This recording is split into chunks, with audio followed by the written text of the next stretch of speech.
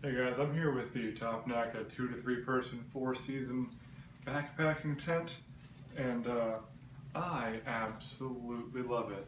It comes in this nice little compression sack, and in it are all the pieces that you would need. Here is the ground mat, here are the tent stakes, I believe, here are the tent poles.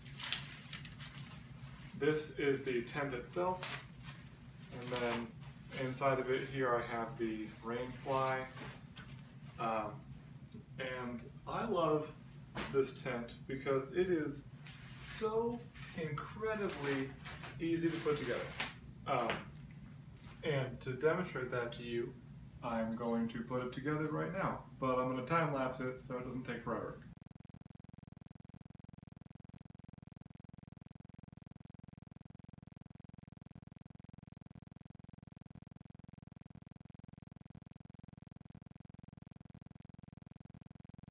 Alright, so as you can see here, I finished building it. It only took me a couple of minutes.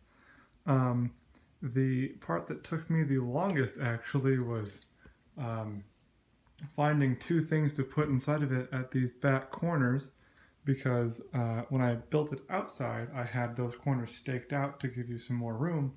But when I recorded the video, I had some audio issues, so I'm building it in my living room now, so I have a more conducive environment for filming as far as sound is concerned. That being said, I'm going to give you a quick peek inside and give you a little bit of an idea of how much room you have in there. So this is about how much room you have in here, and again, if you had this properly staked down like I currently don't, you'd have even more room.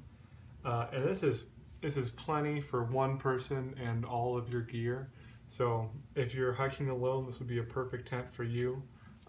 If I lie down, you can see that I barely take up half of it, so a second person would fit in here, especially once you get it properly staked down.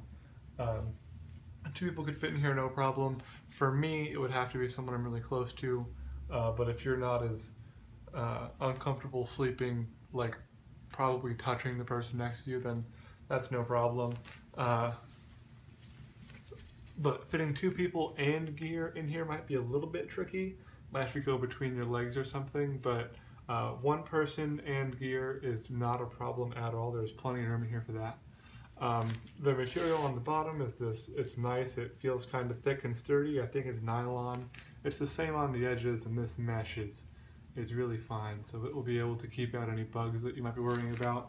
It also allows a bit of a breeze to come through, which is important for me because I'm a really warm sleeper. So it being light like that is a benefit to me. I'm actually kind of getting a little bit warm in here right now. I don't even have the rain fly on. There is a rain fly that I didn't put on because it would make it a lot more difficult to film this exact thing that I'm doing.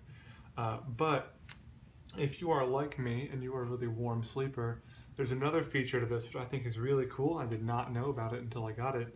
But if you remember the ground mat that I pointed out earlier, that ground mat has the same holes in it that will hold this Y-bar, and that can be the bottom of your tent, and then you can not use this tent and just put the rain fly over the Y-bar, and you'll have like a little miniature version of this. It'll be about the same size, but it'll be a lot lighter. You'll be a lot less protected from the elements, so it'll be really good for like the dead of summer, like when it is super hot outside, because you'll be able to get some airflow in and out of your tent a lot easier.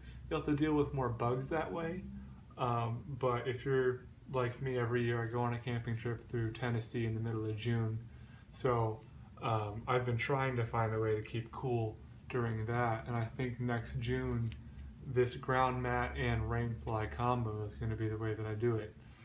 So overall, I'm very impressed with this tent. It is definitely my new tent that I take backpacking and hiking, because it's light, it's simple, and it's easy to use, and it was pretty cheap. So it comes heavily recommended for me, not that I'm an authority on the subject or anything, but this is a really solid tent, and I don't think you'll be disappointed with your purchase.